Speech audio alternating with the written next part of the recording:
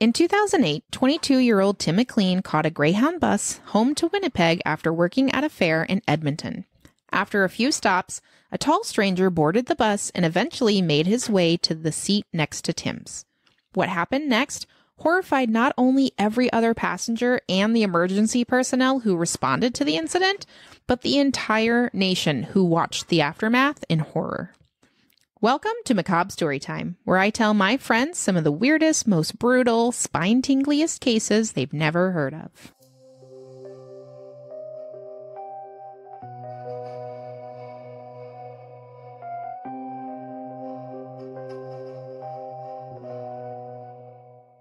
Hello. Hello. That was really obnoxious. I apologize. Hello. You're obnoxious. Hello? Yes, it was obnoxious. Yes. Hello. It's kind of like that. Well, hello there, too. Thank you. Hello. How are you? Fantabulous. Good. My name is Sarah. Good to meet you, Sarah. I'm Rhonda. Nice to meet you, too. We did switch places today. We did. A little different, but hopefully it helps with the creaking situation. I will physically harm you. Stop it. It bothers you more than it bothers anybody else, I guarantee you. You can hear it it's hard to edit out. Yes, I know, but it's not that noticeable when you're paying attention to what we're saying. It is to me. You're not paying attention to the little creak in the background. It is to me. Stop being anal retentive. No. What I do. You can't be anal retentive if you don't have an anus. But I do have one though. Quote from Dogma. I'm just saying You do. It doesn't count for me. No, but I'm a human. You are a human, not an angel. Well, I mean, you know. I mean. Anything exciting going on in your life? No. That we should chat about? Halloween's coming up. Well, yeah. Piper's going to be Sarah Sanderson. Mm-hmm. I don't know why you said it like Sierra. Because I didn't know what I was saying until halfway through. It's not how my name is pronounced. Sierra. She's Sarah Sanderson, and I am Winifred. We only have two sisters. I did get a cute little picture with the Sanderson sisters at the Renaissance Fair this weekend. Why don't you have a third? Because Christine's working and Kevin's a boy. I mean, he can still dress up as the third sister. He could be Mary, but he's not. How about this? I wanted him to be Billy. How much do you love us? Do you love us to a Mary degree or not? Evidently not. Well, get rid of him.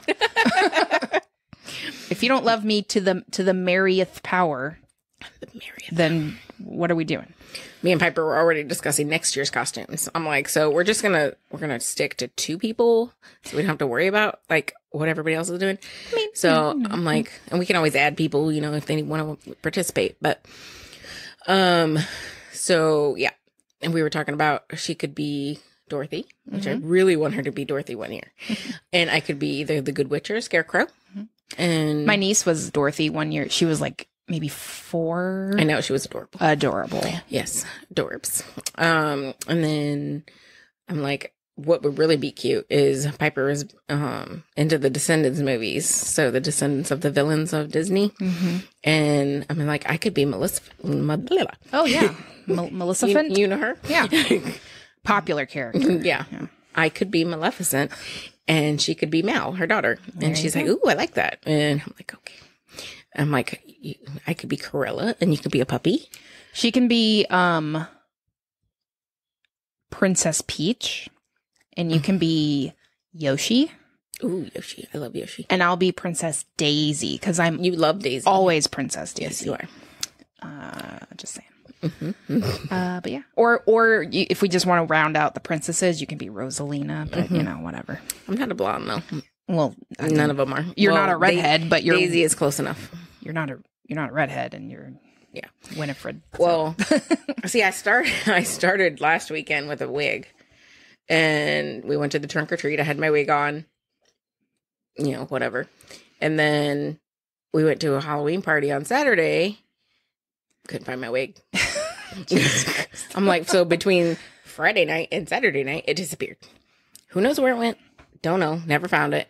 I'm like, well, I'm not buying another wig. I'm not paying $30 for another wig a week for Halloween.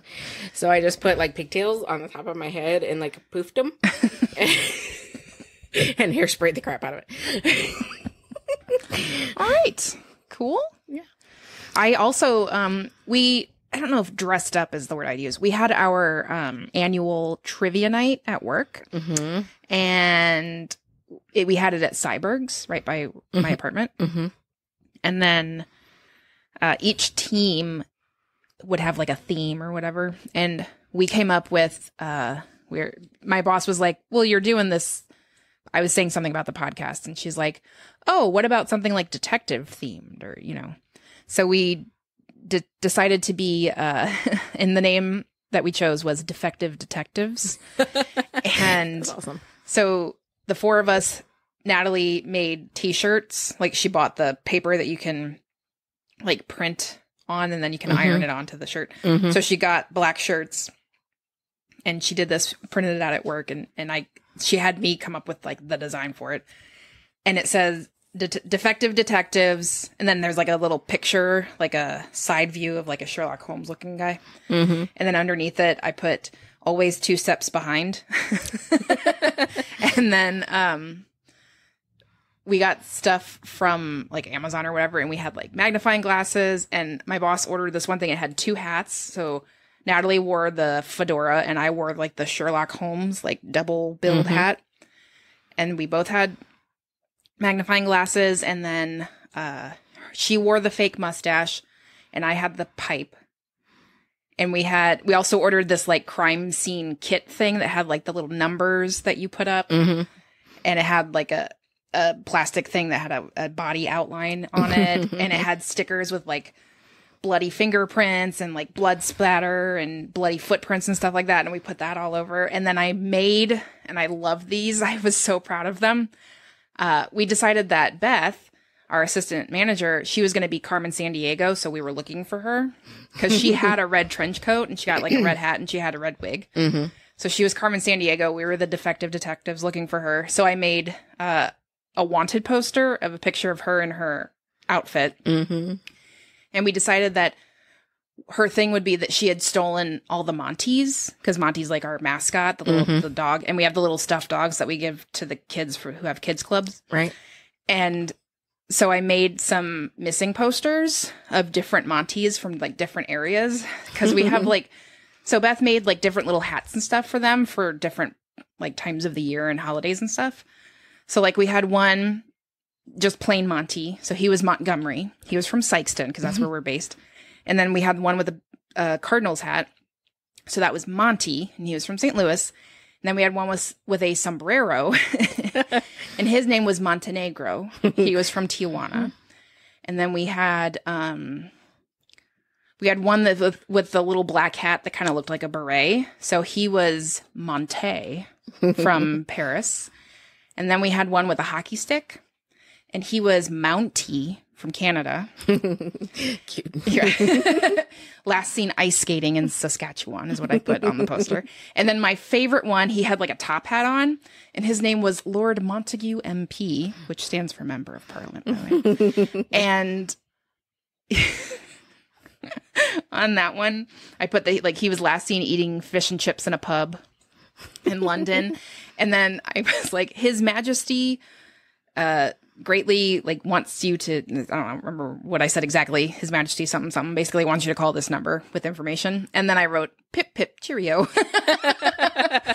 And I put that one. It's hanging up next to the TV screen at my desk, the one that Natalie and I share. I just have it stuck there. Yeah, that's just cute. Pip pip cheerio. It's fun. I was proud of it. We did not win, though. We came in 3rd. Hey, at least you placed. Well, I mean, yeah, I guess. We did not win the Spirit Award or the trivia, altogether. We only got 3 questions wrong, though, out of 80. So, I mean, that's not bad.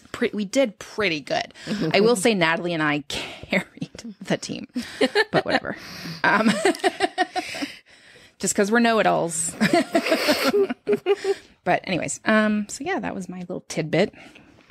I guess we should just get into this. Okay, what are we doing today? So speaking of Canada, which we briefly did with Mountie. Mountie. You know, like the Royal Canadian Mounted Police. Mm-hmm.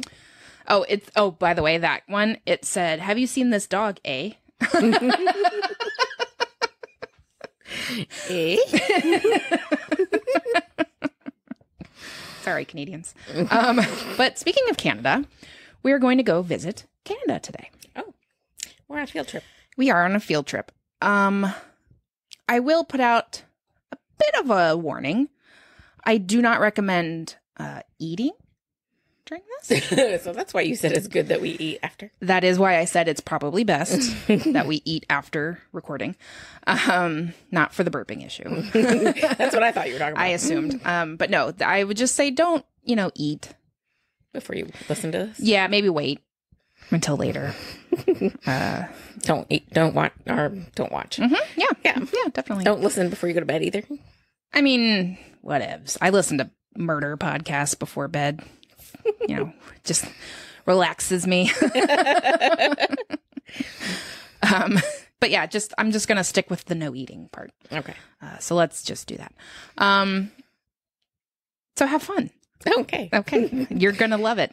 So I'm going to lose my appetite when we watch it. When we watch this. Stop saying watch. I don't. You're going to watch me speak the words. I'm sorry. Yeah, you're going to have fun. I'm looking forward to your reactions. Maggots? No. Okay, good. No maggots. Okay, good. All right. So what are we talking about here? We are talking about a gentleman named Tim McLean. On July the 30th, 2008, all that long ago, Tim McLean was returning home to Winnipeg on a Greyhound bus from Edmonton. Who is Tim McLean, you ask? Excellent question. Well, who is he? I could see it coming out of your eyeballs. I'm like, who the fuck is that? Why do I care? I'm waiting. So Timothy Richard McLean Jr. was born on October 3rd, 1985 in Winnipeg, Manitoba, Canada, to parents Tim McLean Sr. and Carol Dedeli. Okay. He had been working as a carnival barker at a fair in Edmonton. What's a barker? So that's the guy I think that's the one that's like, step right up, step right up. Oh, he's the one that yells at blah, blah, everybody. blah, blah, blah. Yeah, hence the barker, Gotcha. I guess, because you're, barking. Gonna lose your stuff, voice, I guess. I don't know. every night. But he was working as a carnival barker in Edmonton at a fair, where he boarded bus 1170 to go home. Does 1170 have something to do with this? Just the bus number he was on. Just saying it because it adds a little speck of flavor. Personalization. Just like a pinch of salt to the story. Okay. The bus took the Yellowhead Highway through Saskatchewan towards Manitoba. So just for people who do not know anything about Canadian geography, I don't know much, but I do know that Winnipeg is kind of, if you shoot north from I think Kansas City, Winnipeg's going to be kind of just straight up north. So that's kind of, middle-ish maybe of Canada. It's the Midwest of Canada. Sure. And then Edmonton is kind of West Coast-ish, not on the coast, but in that Gotcha. farthest west. What do you call it? Region? I don't know what they call them. I would say region. I don't know Canadian things, but I just know that. Okay. So Edmonton's over here. Winnipeg's here. So we're going a distance on this bus, okay? We're traveling west for quite a distance. We're traveling east. You said west. You said it was on the west coast. Right, but he's leaving. That's where Edmonton is. He's leaving Edmonton to go back to Winnipeg. Back to Winnipeg. Yeah. Sorry. You should be. I know. I was backwards. So yeah, he's it's not a short jaunt on this bus. Not an hour car ride. No, just to set the scene a little bit. He's going to be there for a while. On bus 1170. 1170, yes. Now, Tim sat in the back of the bus, just one row in front of the bathroom, which I argue is the perfect place to sit, because if you have to go to the bathroom a lot, you're right there. Although if you don't go to the bathroom and then you're just bothered by people going to the bathroom, maybe it's not the best place.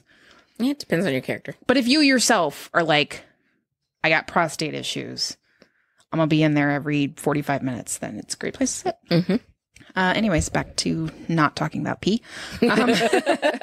So at 6:55 p.m., the bus departed from a stop in the small town of Erickson, Manitoba, with a new passenger, a tall man in his 40s with a shaved head and sunglasses named Vince Lee.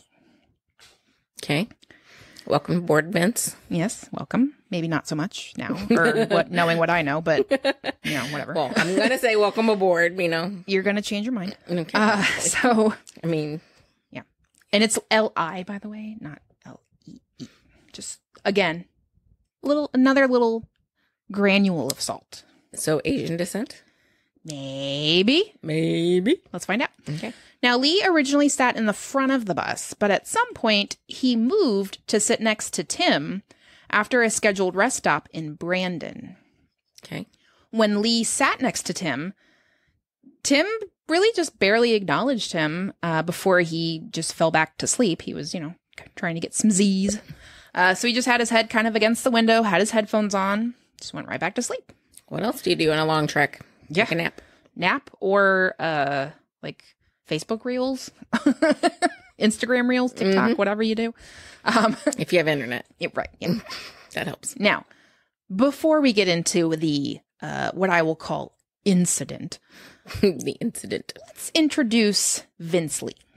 Okay. Now, Vincent Wegwong Lee, who went by Vince. So, yes, Asian descent. I don't know why you think that. Wegwong. He was born in Dandong, Liaoning, China. Probably butchered that. I'm sorry. On April the 30th, 1968.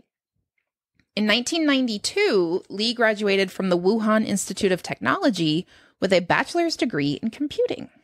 So he's a smart guy. Smart guy, yeah. He worked in Beijing from 94 to 98 as a computer software engineer before immigrating to Canada on June 11th, 2001. And he became a Canadian citizen on November 7th, 2006. Okay. Now, starting in the fall of 2004, Lee worked in Winnipeg doing menial jobs at Grant Memorial Church for about 6 months to support him and his wife, Anna. Okay, so he's married. He's married. Wife is Anna. I don't know if she is also Chinese. I would guess that I would she assume, is, but I yes. don't know. But, he was a software engineer. Now he's doing menial, not that they're unimportant, but it's just a very different type of work. He's, like janitorial type work and whatnot. So Pastor, and it rhymes and it just makes me chuckle saying it out loud. Pastor Tim Castor. Another Tim.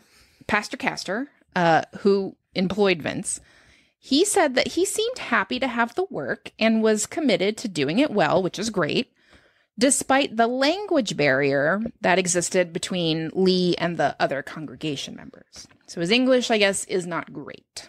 Okay. Now, the pastor said that Lee didn't show any signs of anger issues or other trouble before he suddenly quit in the spring of 2005. He then began working as a forklift operator in Winnipeg that summer. So he's just kind of bouncing around unexpectedly. According to Lee's court psychiatrist after the bus incident, Lee said that he had converted to Christianity and was baptized while working at the church because he heard the voice of God talking to him. And I don't think he means in like a spiritual sense. Okay. Pretty sure he means literally. So we think he's crazy? I'm not going to use the word crazy. Okay. What word are you going to use? Mentally unstable. Okay. I'm going to be PC about that's it. That's an option. I mean, crazy's not un-PC. It is. Not as un-PC as some other words. Right. Okay. But he said that this voice called him the, quote, third story of the Bible, as well as the second coming second coming of Jesus, destined to save people from an alien invasion. Jesus is saving people from an alien invasion? he is the second coming of Jesus, who is destined to save people from an alien invasion. Oh. It's not that Jesus is going to come, it's that he is the second coming. Now, I'm going to rewind just like a half a second from that. I asked Frank about this because Frank used to be religious, read the Bible, all that stuff. I asked him, what is the third story of the Bible? He had no idea. Do you know? I do know. Okay. When you said that, I was thinking, I'm like, what? Quoi? I mean, it's obviously early, Old Testament, but... Does he mean, the third, book of the Bible? Or, because he just... That's what I would think. Because that was a quote, that the voice called him the, quote, third story of the Bible. So if anyone, and I even tried to Google it, didn't see anything. So if anyone knows what that is, feel free to let us know. So Rhonda picked up a Bible from her shelf, not like the store. And I ran to the store real quick. Let me run out and grab one. So the third book of the Bible is Leviticus, but I don't know, what the actual third story. Yeah, I don't know if there's an overarching theme in Leviticus that he is referring to, or I don't know, or if it's part of Genesis, or if it's just crazy talk, as you said. I mean, obviously, Genesis starts out with the creation of the world, right, and then creation of people right, is involved in that. I mean, I don't know. I have no idea. No clue. Something that comes after the creation of people. I don't know. I guess. But that's what this voice told him. He's the second coming. He's unstable. A little bit. I'm not going to believe he's the second coming of Jesus. And not just because I don't buy into religion stuff. I don't believe any person is the second coming of Jesus. All right. So we're on different buses, but on the same track. Yes. So we're on the same road. Exactly. Side by side. Mm-hmm. Now, in preparation for this, alien invasion business for him to save the world and whatever, the voice would regularly order Lee to travel through the country either on foot or by bus, often leading him to disappear from home for several days at a time. Okay. Not sure what exactly he was doing on these little jaunts, but... Leaving Anne alone. Annie? Anna, yeah. Somebody. That woman. Now, due to his paranoia that he was under constant threat by alien invasion, Lee began to carry a buck knife on him for protection. Okay, fine. Protect yourself. However, following an incident in 2005 where he was found wandering a highway to Winnipeg by the Ontario Provincial Police, and when this happened, he stated that he was, quote, following the sun, at the command of God, of course. Lee was examined at William Osler Health Center. However, official records show that he was never documented as having mental illness. I would question the doctors working at this health center. So they never documented him as having mental illness? Right. Okay. And I am not a doctor of any kind. And it's not just what I know now about the story, just what I've heard so far. I could make an armchair diagnosis that is 100% spot on. Schizophrenia? Maybe. I'm not going to say anything. We're not, let me get there. I did the research. Let me I researched this. So, after this incident, he moved to Edmonton, 2006, abruptly leaving his wife in Winnipeg for some reason. His jobs while he was living there included working as a janitor, a mechanic, a cashier at Walmart, McDonald's, and newspaper delivery. So he is all over the place. All over the place, especially for someone with an education of a software engineer. Right. I don't know. I know a lot of people when they immigrate to the U.S., they're doing something. They'll do something I was a doctor, and then now that I'm here in the U.S., I work at, Walmart. Yeah, but software engineer, it's not something that's particular to one country. That's something that could be. But is it with the language barrier, though? True. Because he apparently was not, great at English, I guess. I'm sure he could find something, but that's beside the point. I don't know. But like when I worked at Walgreens a billion years ago, there was a Russian lady that worked there, and in Russia, she was like a chemist or something. But then she moves to the U.S. and she's working at Walgreens, and I know it happens a lot where you're doing something like doctor, lawyer, whatever in your home country, and then you immigrate to the U.S. and then you're just kind of whatever whatever you can find, all those high class jobs you're taking away from people. Yeah. So, anyways, the ones that the Americans don't want to do, right? Exactly. So his delivery boss described him as being reliable, hardworking, and not showing any signs of trouble. Okay. Upstanding citizen. Yeah, he's good, I guess. I don't know. But 4 weeks before this bus incident, Lee was fired from his job at Walmart after a disagreement with another employee. Couldn't find anything on, what the disagreement was about, or if this was just, they yelled at each other, or if it got physical or anything like that. Mm-hmm. All I saw was a disagreement. And then he requested time off from his delivery job to go to Winnipeg. So he's going back to Winnipeg for a job interview. See his wife, maybe. Maybe. Who knows? Oh, yeah, you're here, aren't you? Guess I'll stay at my house. Right.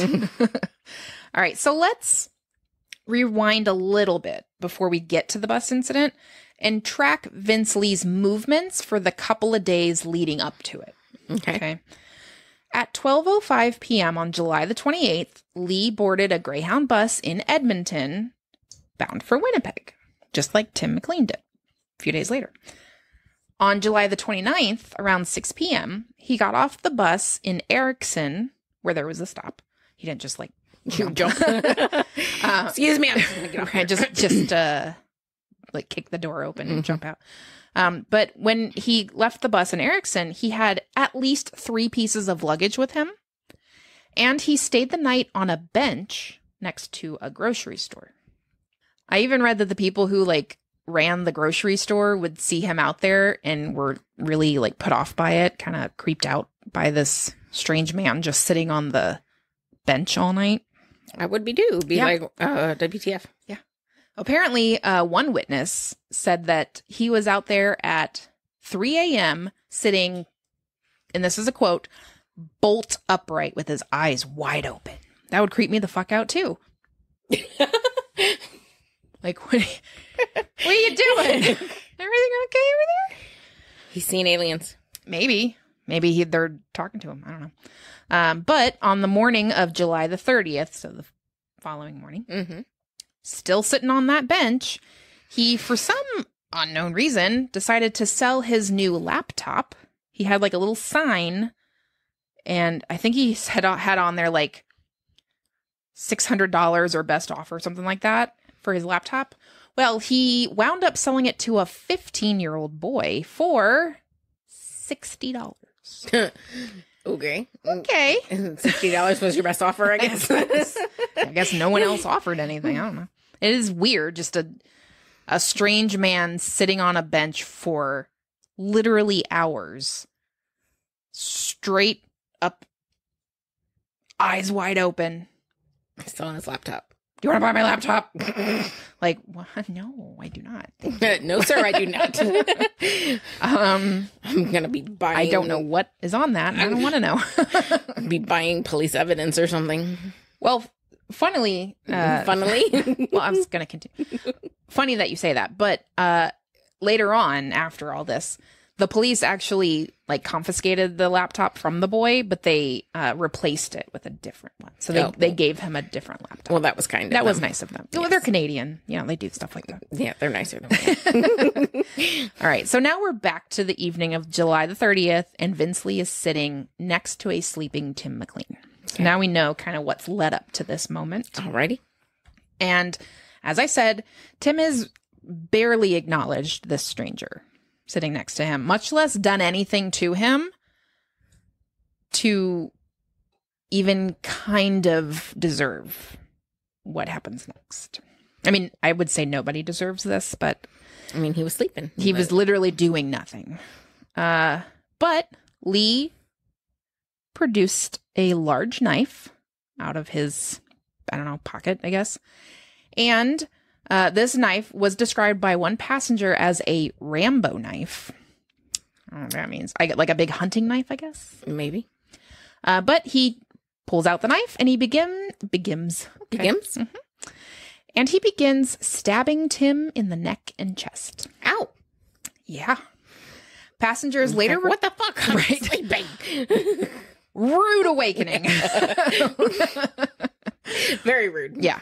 Passengers later recalled Tim's screams sounding like the combination of a dog howling and a baby crying. And that description, like, hurt me when I read it. I was like... It sounds I physically felt that. Now, the whole time Lee was attacking Tim, his face, and this is according to other bus passengers, completely expressionless. There's no anger, no rage, nothing. On Lee's face. On Lee's face, yeah. Okay. I'm sure Tim had a few expressions. I'm sure. No, Lee... Just verifying. Yeah, Lee, nothing. Nothing was there. Now, remember... These people do not know each other, and there is no legitimate reason for Vince Lee to be attacking Tim McLean. Just literally out of nowhere, as far as everyone but Vince Lee is concerned. He's the only one that, like, knows why. He's an alien. Can I read my notes? Now, as soon as the other passengers realized what was happening... Panic starts to set in. I mean, how do you not realize that? But you stand up, turn around. What the fuck? Well, because I think probably it might take a second because you're not expecting that. That's so unexpected and like something you'd see in a movie or something, and it's happening right in front of you on this Greyhound bus. Like, yeah, is this actually happening? Am I asleep? What is this real? It's real. Okay. Like. Takes a minute to sink in, right? So panic is setting in, and the other passengers are all screaming for the driver to stop. The driver, he pulls over side of the road, and most of the passengers flee the bus. Which is what you should expect. Right. One mother who was sitting near where the slaughter was occurring actually threw her toddler like several rows up the aisle, like toward the door in an attempt to like get the toddler away from this danger. Just, you never know. Right. Get the kid away from the danger. Just throw them up there. Another passenger who was a former member of the Canadian Special Forces, he tried to get another male passenger to help him rescue Tim. There's no rescuing him. Well, they didn't know that. But this other passenger, they were like, nah, and they fled the bus. I know. Like, no, thank you. Not get involved. Right. So Lee then chased the remaining passengers off the bus, slashing at them with his knife as he chased them. And the driver closed the door between Lee and the passengers who had fled the bus. So Lee is now on the bus with Tim, and all the passengers and the driver have run off the bus. They're outside. How did he... Is there a way to close the door on the outside? Apparently there is, because he did. Okay. Now, realizing that Tim was already gone, this former Special Forces officer, he teamed up with the bus driver and a truck driver who had stopped to assist the pulled over bus. He just saw the bus pull over and was like, oh, maybe they need help. I'm a friendly Canadian. I'm going to see. I mean, you would expect that. Maybe in Canada. But anyways. Yeah, in Canada. Right, yeah. He's going to wish he hadn't, but whatever. We'll get to that. But so this should have just minded your business. This former Special Forces officer, the bus driver, and this truck driver, Good Samaritan truck driver guy, they kind of teamed up to ensure that Lee could not get off the bus. They're like, we know this guy is dead. We cannot save him. We can't help him. Let's just keep him trapped here until the police come, essentially. So the truck driver, he goes and gets like hammers and crowbars. Because again, this is Canada. They're not all packing.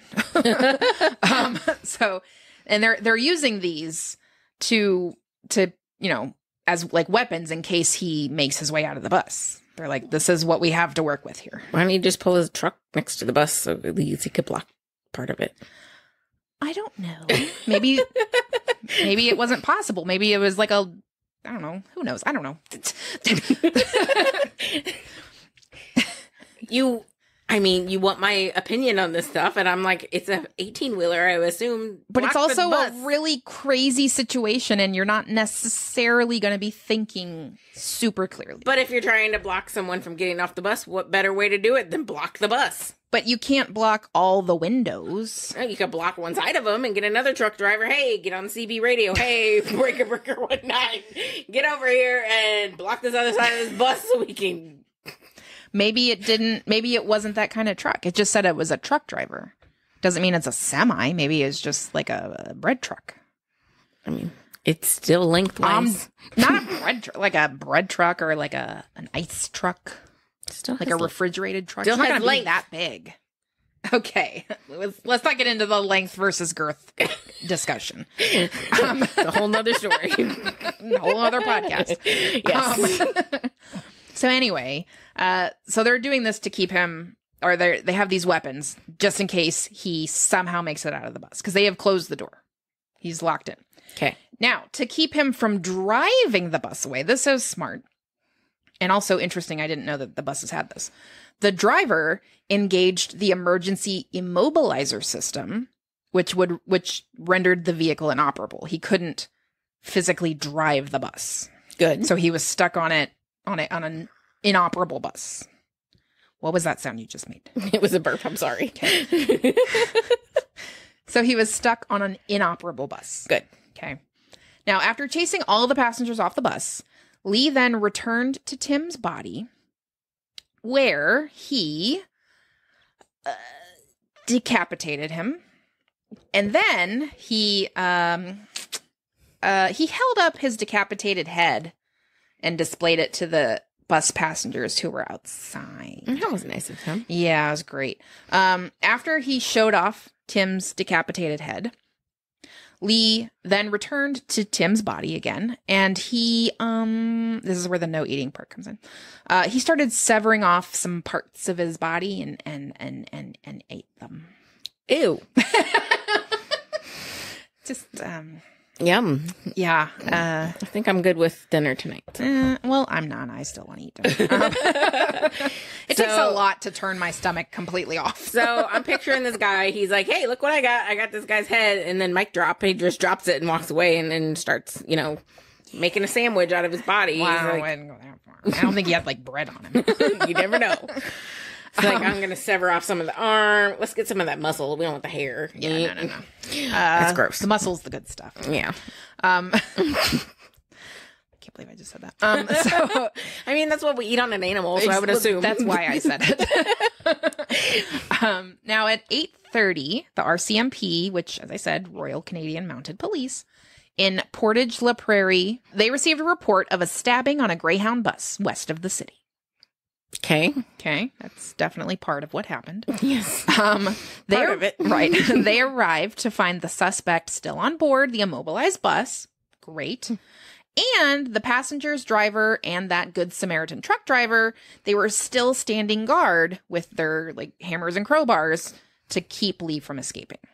Okay. Cool. Everyone's just really, really great. Except for Lee, of course. Everyone's just... And Tim. Let's get together and be great people. I don't know. Now, by 9 p.m., or that's 8:30.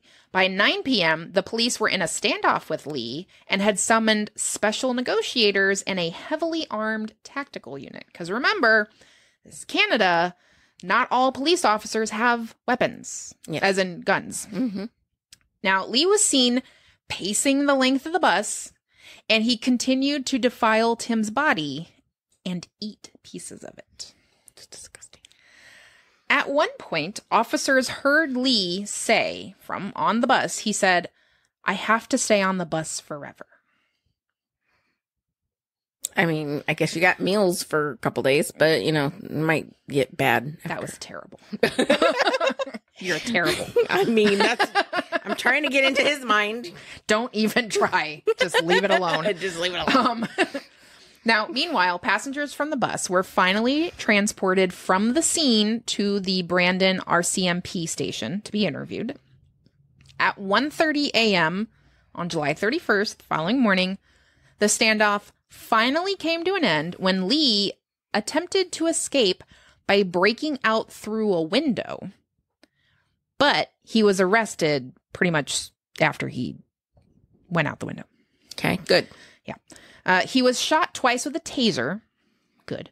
Before being handcuffed and placed in the back of a police car. Also, let's not eat during this part. Put your popcorn down. Parts of Tim's body were retrieved from the bus in plastic bags because he was cutting them up. However, his ears, nose, and tongue were found in Lee's pockets. Oh, he was taking souvenirs. Saving or snacks for later. Like what? Which were they? Souvenirs or snacks for later? Maybe both. I don't know. Maybe both. Now, Tim's eyes and part of his heart were never recovered and were presumed to have been eaten. He ate his eyes. Yes. Terrible. Slimy. Yeah. I've dissected eyes before. It's hard because they are slimy. I don't want to know. Yeah. Biology, sheep's eyes. Not just for funsies. Like just dissecting eyeballs on Give my me your kitchen eye. table. Yeah. You don't need that. Yeah, it's fine. To make this horrific story even sadder, 5 months after Tim's death, on December 21st, 2008, Tim's girlfriend gave birth to their son. Of course she was pregnant. Yeah. We didn't talk about his girlfriend. We talked about We did not. No. Vince's wife, but we didn't talk about his girlfriend. Right. Well, we just kind of mentioned his wife. We didn't go into details. Well, yeah. But, he had a wife. We didn't talk about Tim's. Right. Well, Tim had a girlfriend. He did. Who was with child. And an unborn child. Yes.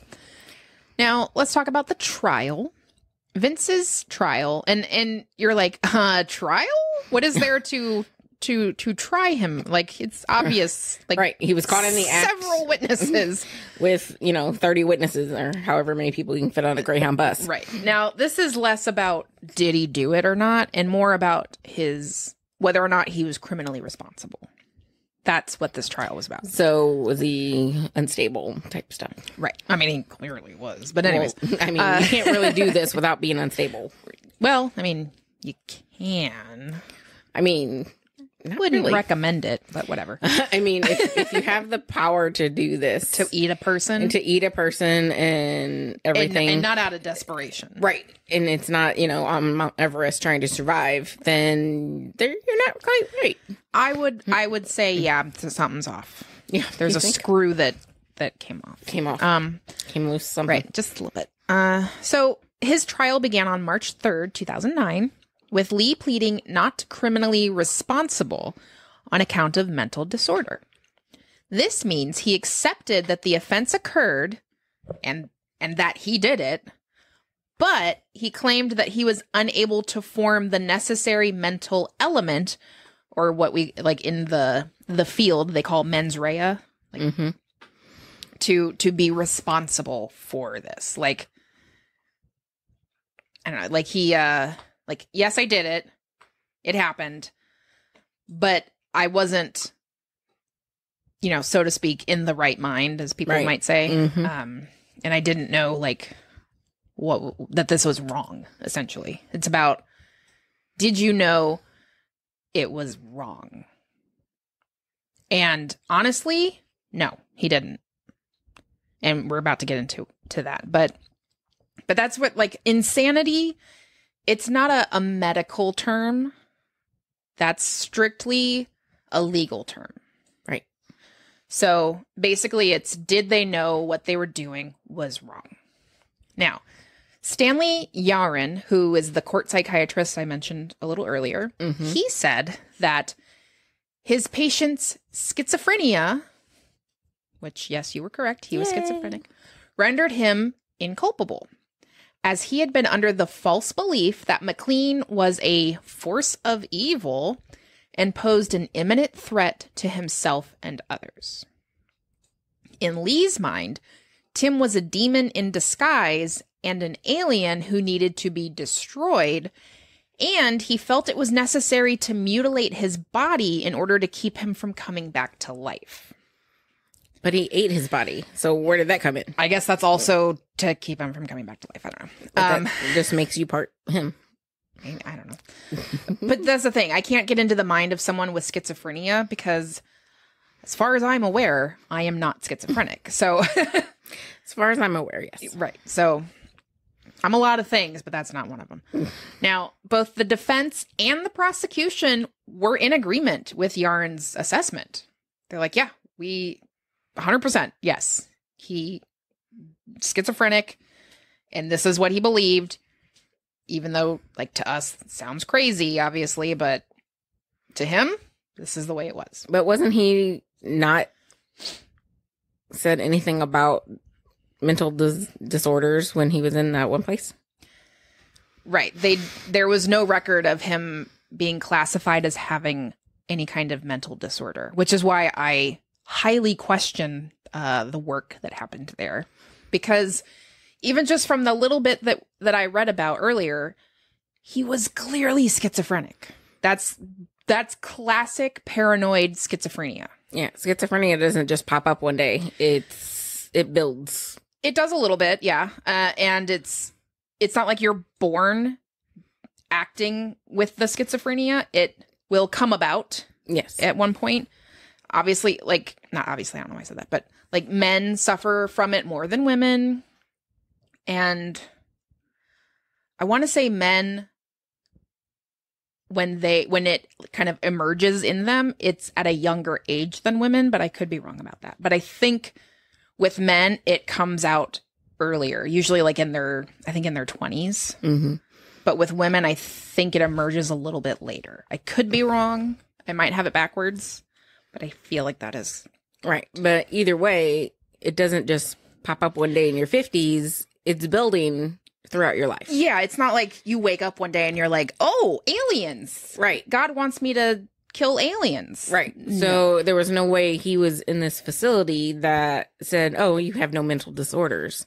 And then a few years later, he's tried for murder that he committed, diagnosed schizophrenic, and not really cleared, but, right, yeah.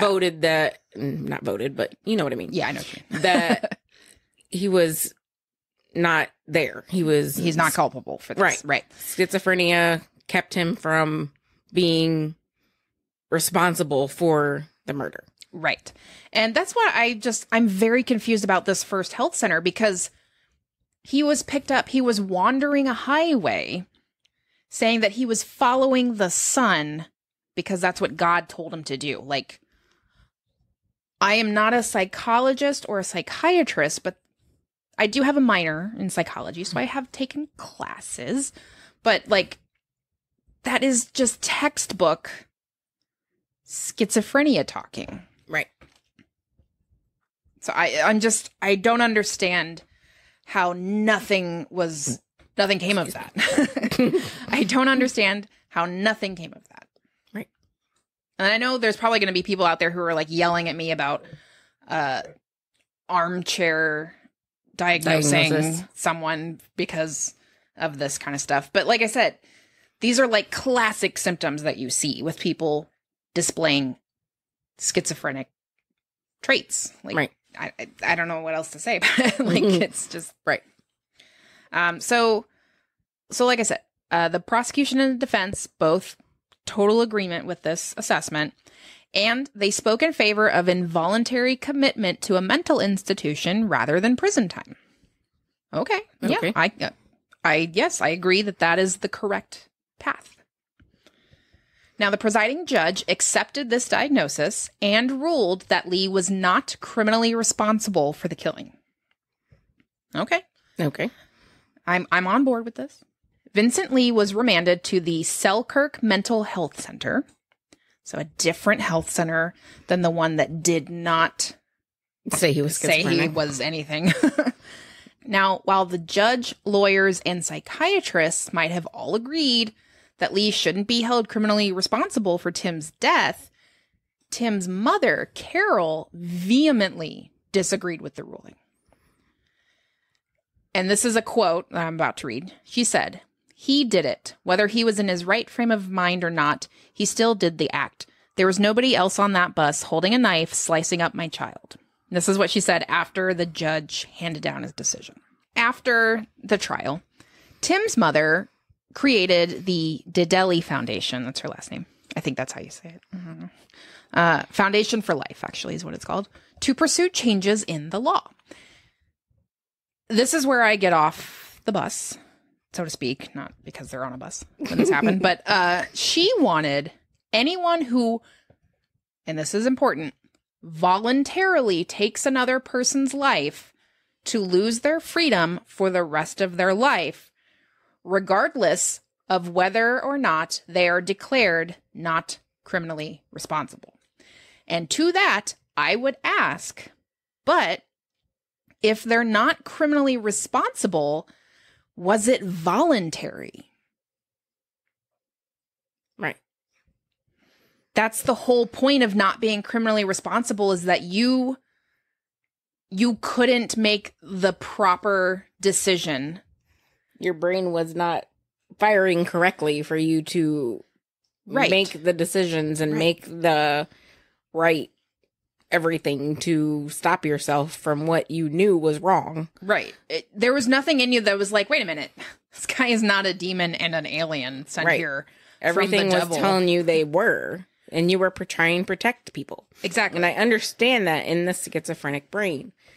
However, don't shoot me. Okay. But my comment to her is he did lose his freedom. He's in a mental institution for the rest of his life. He is not free.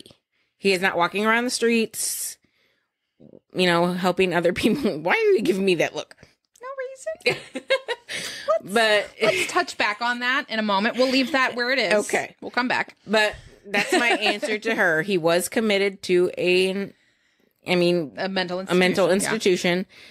That was what he was given. So he was taken off the streets by the judge. He was, yes. So anyway, we'll circle back. Okay. The whole thing is, if you were not criminally responsible because your brain literally was working against you and you couldn't make like what a normal person, like that, a decision that a normal, quote unquote, normal person's brain would make. Mm-hmm. Was it a voluntary crime that you committed? Right. Like, yes, you did it, like physically did the thing, but was it voluntary is my question, because you couldn't, what am I trying to say? Couldn't stop yourself? Maybe you couldn't. I mean, just the way, like, justified homicide is a thing. Yes. Like, there's justifiable homicide. I thought this person was going to kill me, and I killed them first, and I was justified in doing that. No jail time for me, because it was a me or them kind of situation. Right. And honestly, that's what he thought. Right. He thought he was a danger to him. He literally thought that this man was a demon and an alien, somehow both, who was sent there to kill everybody. Even though he was sleeping. Right. And I'm not saying that is sane or logical, because obviously it's not. But in his brain that wasn't firing properly, it was perfectly logical. Right. So I have an issue with anyone who takes another person's life. They need to lose their freedom forever. I don't agree with that. Just at all, period. But especially if it happened because you were not, or it happened while you were not criminally responsible. Right. I don't think that just because someone has taken a life, they should be in prison forever. There's a whole spectrum of things that can, kind of lean into that decision and change the amount of time that, maybe they should be in prison. But I don't think every single person who has ever taken a life sentence, no parole. Right. I don't think that needs to be the case. That would be filling the prisons and nobody else would be there. Yeah, because we're not already doing that. And right. But we have people that are there for other reasons. That would be filling the prisons for just one thing.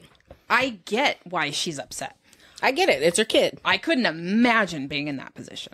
No. But I don't think sweeping changes to the law so that every person needs to be in jail forever is the way to go about it. Now, as for Tim's father, after the sentencing, he was terrified of the idea that Vince Lee could receive some medication and some counseling and be released back into society. That scared him. Which I get. I totally get that. Because you don't know. Like we talked about in the Alyssa Lamb episode about how people with bipolar disorder taking their medicine properly is a difficult thing to maintain for them. Because then they're feeling better and then they're like, oh, you don't need it. Either that or it's making you feel sick or something like that. And then you don't want to take it because you don't want to feel sick.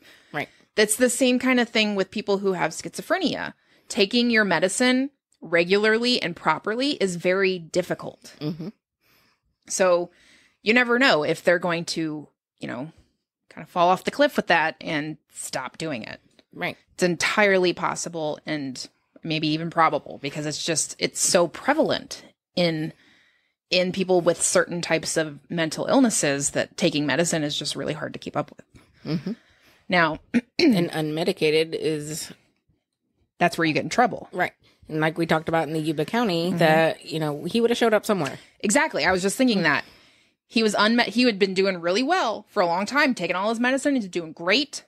If he had been for a couple of months, much less however many years it's been, just like 3 months without his medicine, he would have turned up somewhere because when he was not medicated, he was causing trouble. He was assaulting people. He was getting into trouble left and right. Yeah. And so he would have showed up somewhere. Exactly. Yet they're like, he got away with everything. Yeah, and everybody else died. No, honey, that man's dead. Yeah, he's dead. You just didn't find the body. Exactly. Now, let's talk a little bit about the aftermath of this incident. The week after the incident, Greyhound Canada pulled a series of nationwide ads, rightly so, I think, that had the slogan, "There's a reason you've never heard of bus rage." Yeah, that look you just gave me. Yeah, probably a good idea to just might want to get rid of that out of there. Get rid of those. But I have. Right. I actually, now that you mention it. The incident also led to numerous calls and petitions demanding increased security on intercity buses. Which, like okay, I can see where you're coming from. I mean, it's going to give a lot of people jobs because there's a ton of buses that travel across the country. I'm not saying it's a bad idea. I'm just saying there are logistics that would need to be worked out. Right. A couple civil suits, of course, also came from the incident. Now, first of all, the obvious one is the family of Tim McLean. Obviously. That one's a little more obvious. They brought about a lawsuit of $150,000 against Greyhound, the Attorney General of Canada for some reason, and Vince Lee. Why the Attorney General? I couldn't make that work in my brain. Why they would add him? I'm assuming it was a him. I don't know. That person. Yes. Maybe they talked to them and they made him mad or something. I don't know. I'm just like, what did they have to do with any of this? But whatever. I mean, really, Greyhound doesn't really have anything to do with it. It was a passenger. Exactly. Yeah. But that's the thing. Now, all I could find, or I guess the latest I could find, was from 2018. And as of that article, the lawsuit was still in limbo. I haven't seen anything newer than that. So in the last 5 years, there's no new information. Potentially, yeah. Who knows? Maybe they settled it out of court and sealed it. I mean, I don't know. Anything could be possible. Now, that one was kind of an obvious one that you could see coming. Right. The next one Really stupid. I'm not even going to let you think about it for yourself. I'm just going to tell you. It's really stupid. I already have something that's stupid in my head, but I'm going to see if you're going to tell me something. I always have something stupid in my head, but that's just me. It's just because you're you, a 12-year-old boy in my brain. 2 bus passengers also filed a lawsuit against Vince Lee, Greyhound, the RCMP, and the Canadian government for being exposed to the beheading. Okay. Yeah, if you didn't hear, that was her going, that was that noise that you might have not caught. They were seeking $3 million in damages.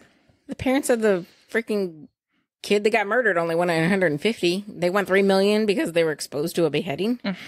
Because they bought tickets on this bus that was crazy person. And apparently Greyhound, the RCMP, and the Canadian government should have known better. Yeah. Well, maybe he should have known better. They should have known better because it's 2 people. They should have known better not to buy tickets for the bus. I guess everyone's wrong here. I mean, if the government's responsible, then maybe you should be responsible. Yeah, too. I'm just like, when I read that, I was just like, are you fucking serious? Thankfully, their suit was dropped. Their attorney's like, you're funny.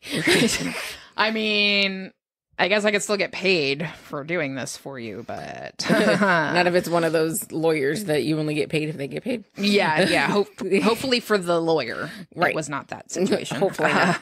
Be like, this isn't a case you're winning. Like, you found a lawyer to do that for you? Whatever. There's bottom feeders everywhere. Think of all the people in this world that didn't deserve a defense but got one. Exactly. Yeah, I know. Now, what happened to Vince Lee? You might be wondering. Excellent question. You're just full of them. On June the 3rd, 2010, Lee was granted supervised outdoor walks within his mental health facility as voted by the Provincial Review Board. Okay. Cool. It's good. You got to get some vitamin D, I mean, yeah. Vitamin D is very important. Very important. I know because I am instructed to take it by my doctor because my levels are dangerously low. Jeez, go outside and lay in the sun. God, no. I'm a vampire. Jeez. First of all, outside, hate it. Second of all, Daystar burns. No, thank you. Pass. I'll just take the vitamins. Now, if there's not swimming involved, I'm not interested. Exactly. That's basically it. Almost a year later, May 30th, 2011, the CBC, which is the Canadian Broadcasting Corporation, they reported that Lee was responding well to his psychiatric treatment. Awesome. And his doctor recommended that he receive more freedoms to be phased in over a period of several months. What type of freedoms? Okay. We're going to get there. So, okay, he's doing well. That's good. That's great. No one deserves to live in that world in their brain. Right. You deserve help. So I'm glad that you're getting it and you're doing well. Good. You deserve to be safe in your brain. Yeah, you deserve to, of all places to be safe, your brain should be top of the list. Right. Unfortunately, I don't know what's happened. Right. But yeah, good. You're getting help. That's awesome. Great. I'm glad. Perfect. Now, the following May, it was reported that Lee had been granted temporary passes that would allow him out of the Selkirk Mental Health Center for visits to the town of Selkirk, supervised by a nurse and peace officer. Okay. He's supervised, he's got a nurse with him. He's got a peace officer with him. What's a peace officer? I'm guessing like a low level, like not a cop necessarily, but like they wouldn't have like a weapon necessarily, but. So like a security guard? Maybe like trained to deal with certain situations. Bodyguards, security guard, something like that. Sure, why not? We'll go with that. If you're Canadian, you can chime in. Let us know. But we don't live there. We don't, unfortunately. So okay, whatever. He's got his he's doing well. He's earning this. They're not just like, yeah, whatever. Just let him out. Whatever. Right. He's earned the privileges. He's getting his privileges granted. Yes. Exactly. They're still keeping him under, supervision. Yes, he is supervised. In an interview with the Schizophrenia Society of Canada, Lee spoke publicly for the first time, sharing that he was being prescribed olanzapine, which is an atypical antipsychotic that can be used for both new onset schizophrenia and long-term maintenance of schizophrenia. And he was also learning about his disease and ways to cope with it in a healthy manner. Fantastic. I love that for you, and I wish everyone had access to that. Right. He also spoke about his guilt over the killing of Tim McLean, saying that he would never be able to forget what happened on the bus, and he believes that he will never be happy again, because he's done this. Right. He also acknowledged that he understands the McLean family likely will never forgive him. Yeah, understandable. I wouldn't expect them to. No. Some people do, and more power to you for being able to, but I don't think I would be able to. You beheaded my son and ate him, so yeah. I don't think you're going to get forgiveness from me. I would not be one of those. I'm not a better person. Yeah, I would not be one of those better people to forgive. But he understood. Okay, so good. He's like, I understand. He's worked through it with his therapy. Right, and I get where you're coming from. I gets it. I don't blame you. Right. He did have parting words for Tim's mother, though. He said, "I would like to say to Tim McLean's mother, I am sorry for killing your son. I am sorry for the pain I have caused. I wish I could reduce the pain." Okay. He says he's sorry. Obviously, it doesn't really necessarily mean much, I'm sure, in this situation. But he is apologetic. He's remorseful. He feels guilt over it. These are good things. Right. He has feelings. Right. And then it's good. And he's like, I get it that you hate me and you will never forgive me. I understand that. I am sorry for what it's worth. I'm sorry. Right. If I could undo it, I would, but this is good. He gets it. That's good.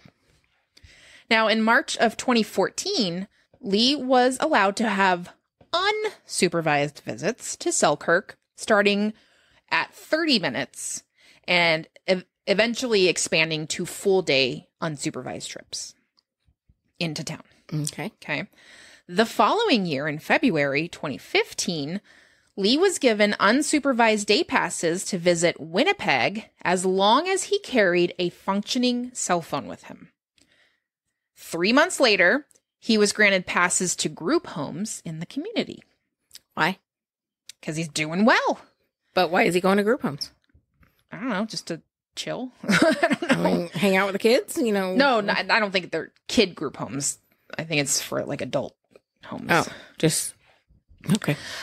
In my mind, I'm kind of picturing a halfway house kind of deal, but not necessarily full of people who just got out of jail, maybe people who are transitioning into the community from being in a mental institution or something like that. I'm thinking along those lines. I'm thinking kids group homes. No, not with kids. Okay. The following year, everything is happening every year, once a year here. February 2016, it was reported that Lee legally changed his name to Will Baker.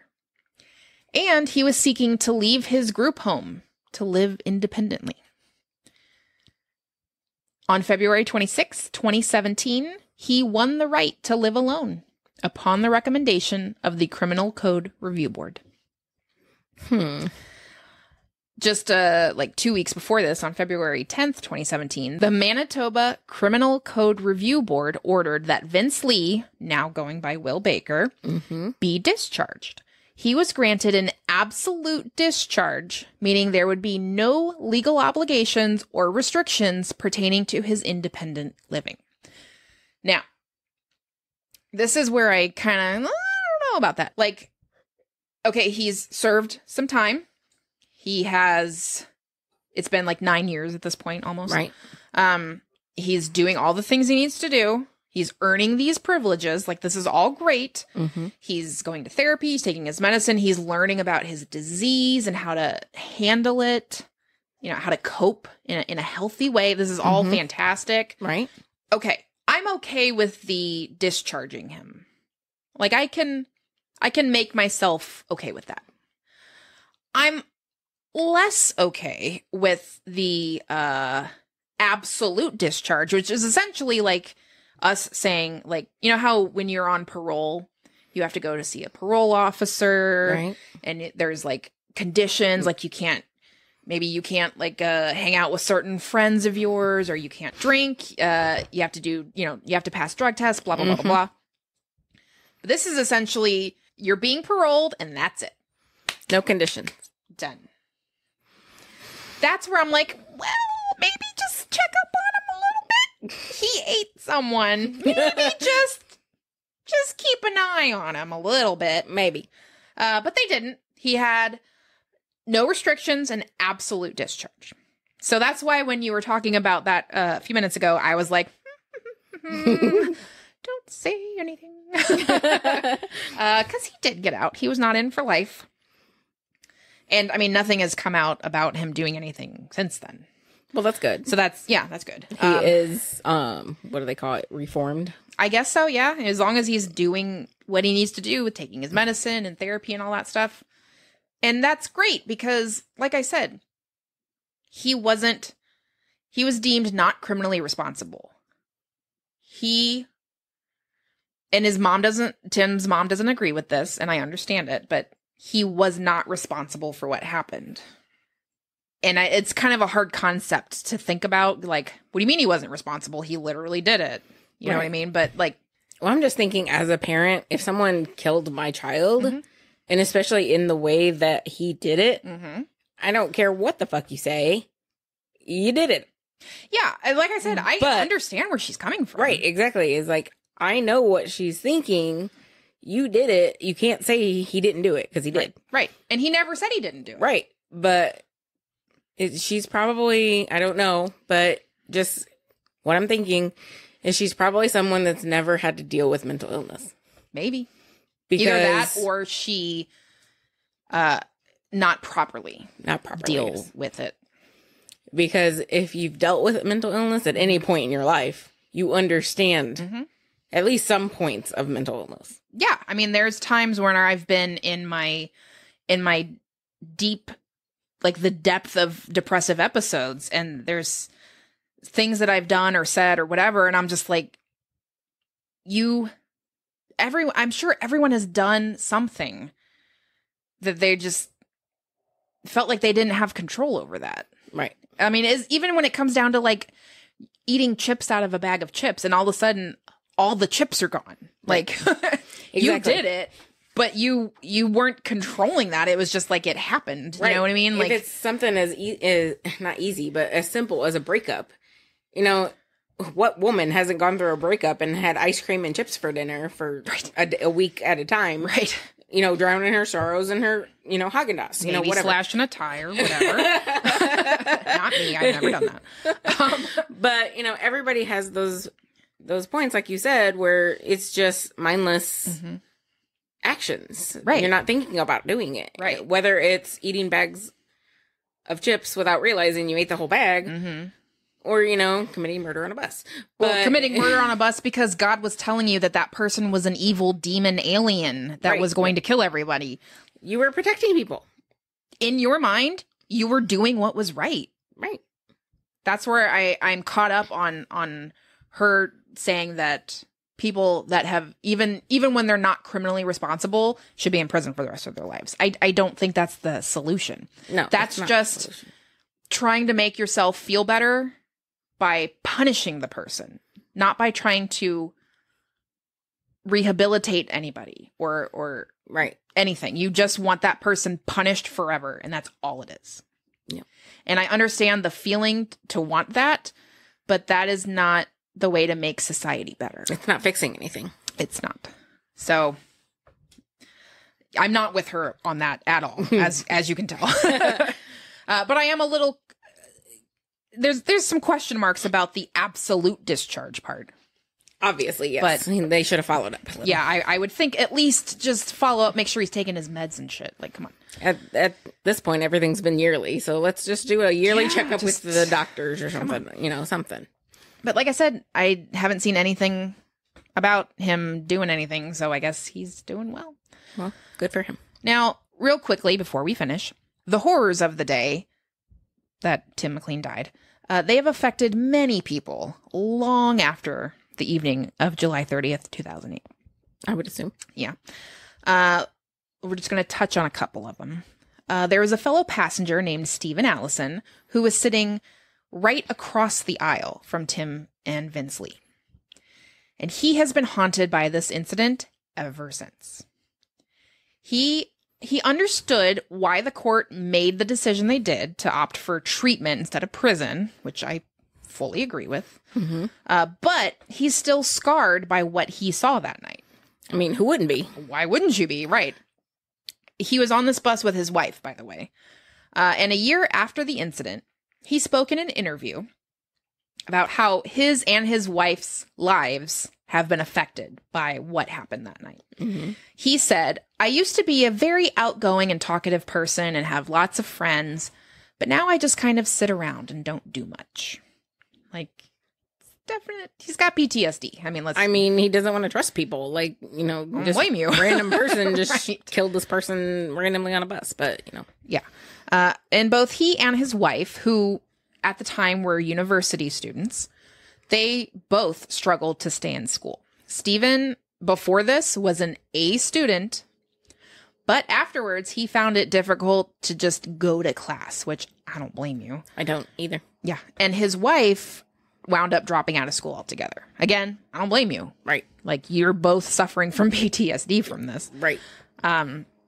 Now, another unnamed passenger who was already suffering from an undisclosed mental illness, she gave birth years after the bus attack and had her newborn baby taken away by social workers because they were concerned that her illness, combined with the PTSD she suffered from witnessing this attack, made her unfit to care for her new daughter. Wow. Yeah. Her baby was put in foster care for the first 18 months of her life until she was placed with her maternal grandmother, who was later granted sole custody of the baby with the discretion to give her daughter, the child's mother, quote, generous and reasonable access to help with decision-making and care. So it's up to her if her daughter is allowed to be around the kid, make decisions about, school or vaccinations or whatever, Mm-hmm.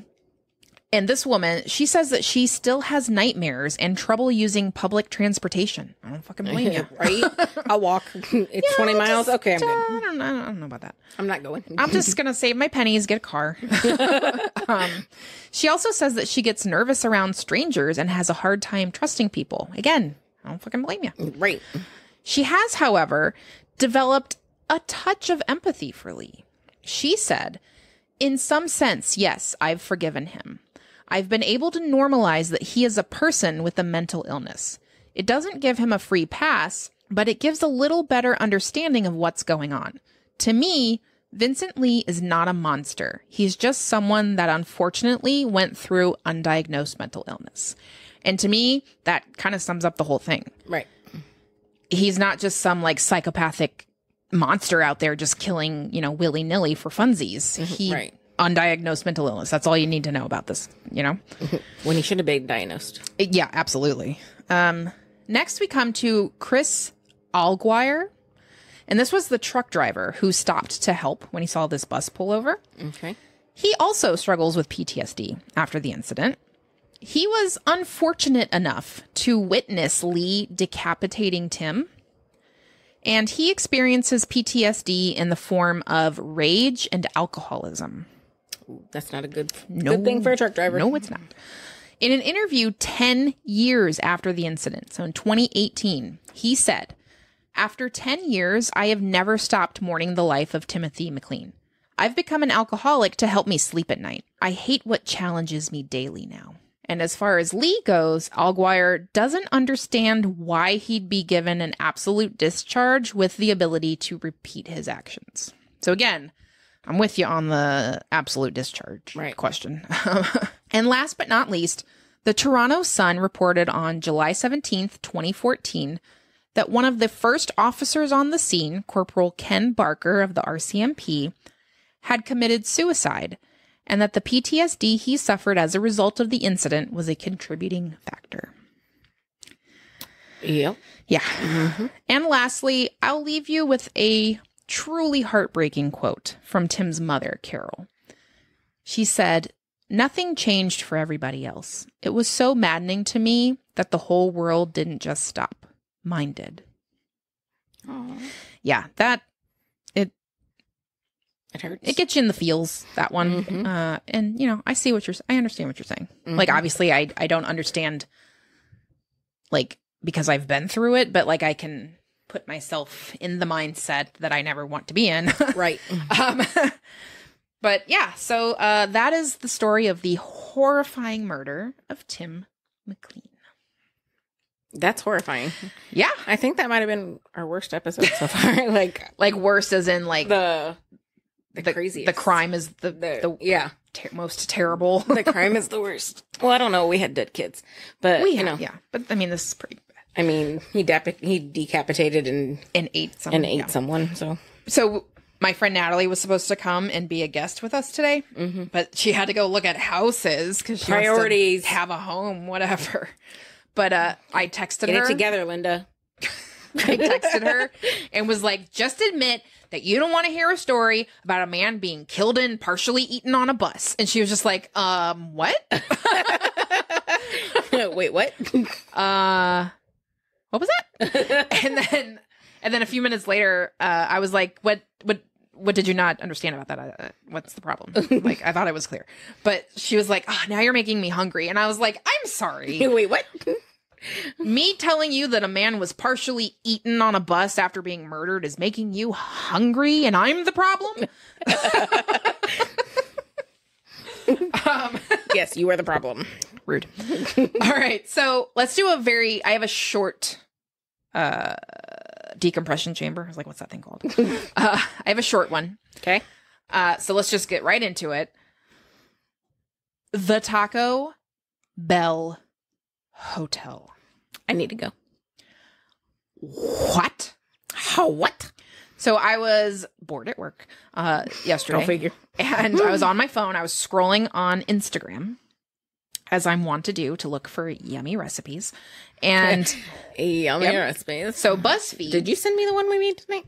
Or did I? I did. Yes, I did. Yes. I did send that to you. Okay. You're welcome. So I'm scrolling and BuzzFeed is there, and it has a thing that says something about the Taco Bell Hotel. And I was like, I'm sorry, what? So I go to the story, and apparently this opened in 2019 in Palm Springs, and it's called The Bell. I think it's The Bell of Palm Springs or something like that. Okay. It is entirely Taco Bell themed, and I'll try to find some pictures to post just because it's amazing. But the key cards for the rooms are decorated like little sauce packets. That's awesome. Pillows. There's sauce packet pillows. Awesome. There's like sauce packet, like on the wall, like the, mild, hot, whatever, just decorating the walls. The pool floaties look like sauce packets. Like everything is sauce packet. Did I say sauce? Everything is sauce packet-esque. I love it. Like the little key card. I'm like, I'm just going to steal this. Is that okay? How much does this cost? How much if I lose my key card? How much do I have to pay you if I lose Lose it. What do you mean? Why am I air quoting lose? What are you talking about? How many people lose their cards here? I know, right? And then just build it into the price. Right. And you have to keep your key card. They have like the bar where you get like themed drinks, and they even have a room where you can go in and make like different flavored Baja Blasts or something like that. And then like the food is like fancy but still like in the theme. Still Taco Bell-esque. Right. And my favorite part is you can get a Taco Bell manicure. Tacos on my nails. I want tacos and I want sauce packets on my nails. Your nails aren't big enough for sauce packets. Don't talk about my tiny little nail beds in public. I cannot help that I have baby nails. So do I. Every time I get my nails done, they're like, "Oh, it's so tiny." He's so Like, cute. yes, thank you. Makes it difficult to have nice nails, but thank you. Thank you. So yeah, Taco Bell Hotel, and I saw this, and I was telling Natalie about it, and I was like, "What the fuck? I need to know how much this is to stay there." And so I'm looking, and all I could find was they're like, "We're not currently accepting reservations," and I was like, Because your Taco Bell hotel you booked for 2026. right. So I'm like, now I need to know how much it costs to stay there. Like, Just call them. Say, when you can I get on the wait list for 2027? yeah, I just in a few years I'll save up enough to come out. I just need to know. Right. I'll probably never be able to afford it, but I need to know. I need to know. So if you know, let me know. And send us your pictures if you've been. I was about to say, if you've been, you better fucking tell me about it. I need to know. Then you need to send it to the email address and tell us all about it. Yes, please, and thank you. She's not demanding at all. Not at all. All right, so that was our very quick decompression chamber. Can I mention one thing? Maybe. We shouldn't have been talking about Taco Bell after we did a story about eating people. It's about a hotel. Still not Taco Bell. Whatever.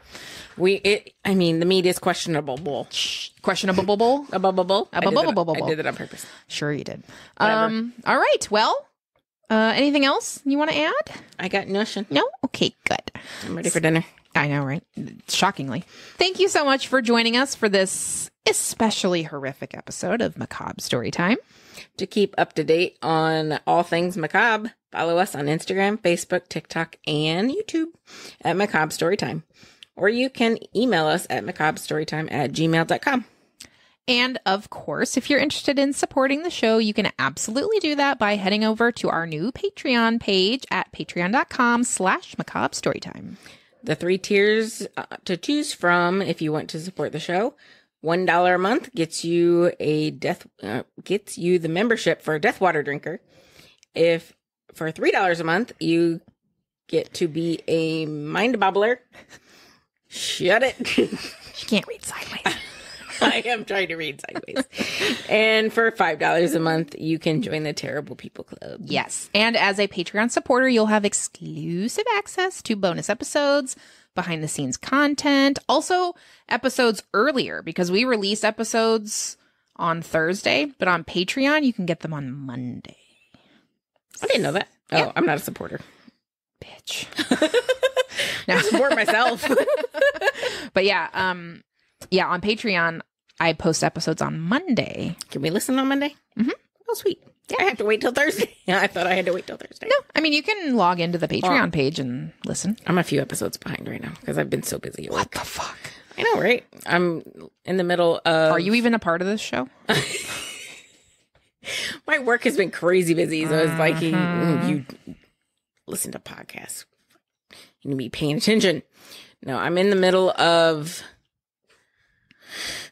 What's the one before John List? Oh, the New York Zodiac. New York Zodiac. That's the one I'm in the middle of. Got it. That's the one Piper was listening to the other day. Whoopsie. So in addition to those things, there also will be stickers. I have ordered the sample of the 3 stickers. So I'm just waiting that sample to reach me so that I can look at them and say, yes, this is perfect. And then we can order them. So they are in the works. We need to check quality to make sure that we want to order extras. Yeah, I'm not going to order like 50 stickers and then be like, these are fucking awful. I got to make sure they actually look good. So we got to make sure that they are good to give to you guys. Yes. And also, we need to start saying this because I don't think we have been. Another way you can support the show without supporting it with your money, which, I mean, you can do that too. But does help. Regardless of whether or not you become a Patreon, go and like the podcast, rate the podcast, give it stars, give it a review. Share it with your friends. Post it on Facebook, whatever. Go to our Facebook page and like it. Go to our Instagram and like it. I know I need to get better about TikTok. Don't at me. But, go and support the show everywhere that you see it. Listening helps out. Rating it helps out. And reviewing it helps out. Those things help boost it in the algorithms. Plus, the reviews help us know how we're doing. Exactly, and it's nice. Be nice though. It's nice to know that people like it. Right. So yeah. Rate, review, become a Patreon. All those fun things.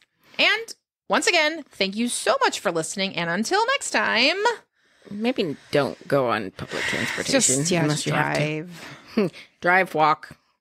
Yeah, it's a good thing I didn't know about this episode. I didn't know about this story before I moved to Prague because it's like all public transportation. Right. I would have just been like the whole time. I have a story about Prague, but not for the podcast. But yeah, interesting. All right. Okay. Until next time. Bye. Bye. We're gonna go eat dinner. Yeah. Yummy. Bye.